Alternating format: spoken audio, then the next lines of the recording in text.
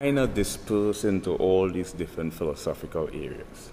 Ideas like animism and hylozoism actually is a philosophy I didn't mention. Yeah, and then that's a prime example now because we see where there's an imperfection, there's an inefficiency of one idea in philosophy is realism. Realism postulates that abstract ideas, concept, or knowledge are innate and independent of sensory perception.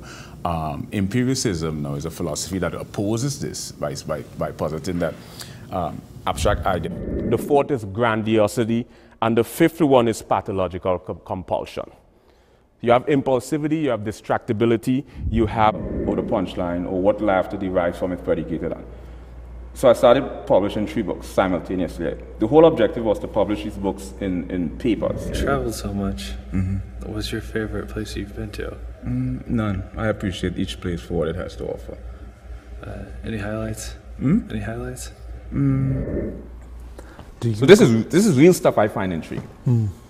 Right. Oh yeah, it's infinitely intriguing because you can't really ever know the answer. Sound, what is amplitude, frequency, velocity? Why do we hear octave? But that's just from a physics perspective, like precognition, premonition, clairvoyance, retrocognition, lucid dream, extrasensory perception. You can cross-disciplinary, multidisciplinary, transdisciplinary, and interdisciplinary areas.